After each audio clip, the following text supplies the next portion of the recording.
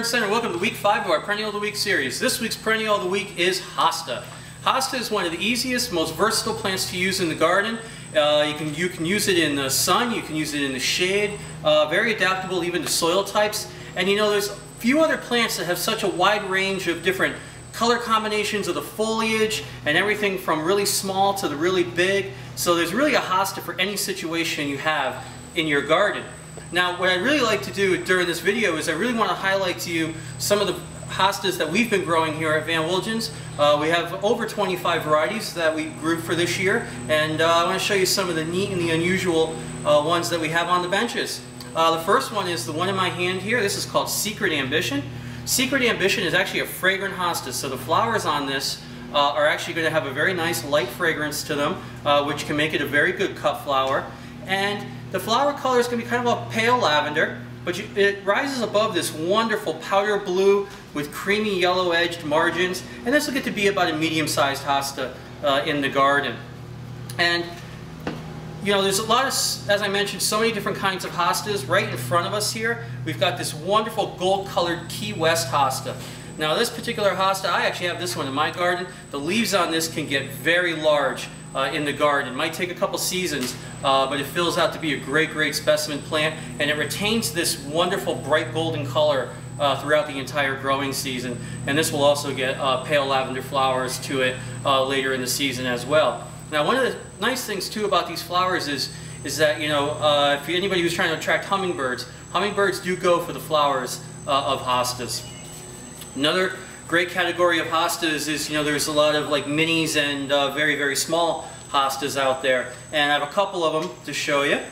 We have this one great one. This is called Cherry Tomato.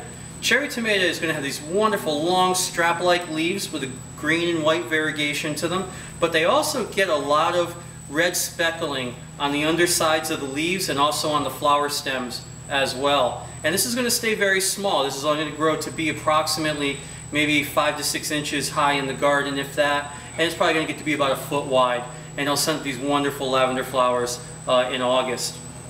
Another nice mini is this one here called Sparkler, and Sparkler is going to have a little bit more of a cupping to the leaf. It's also going to be a green and white variegation to it with lavender flowers, but this one will also stay to about 6 inches in height as well for a very small garden or containers.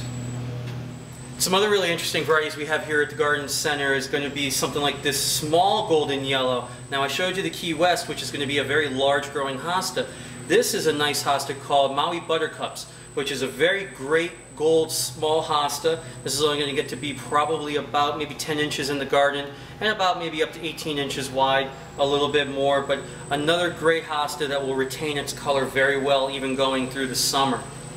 For something a little bit different, a little bit interesting, is this Neptune.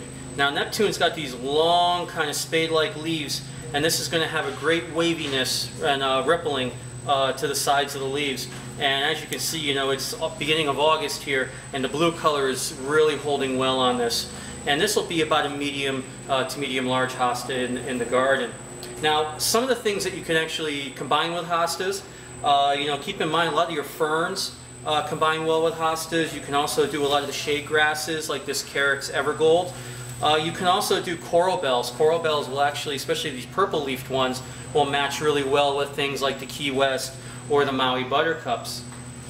So continuing on with our hosta here, we have this wonderful Irish Luck.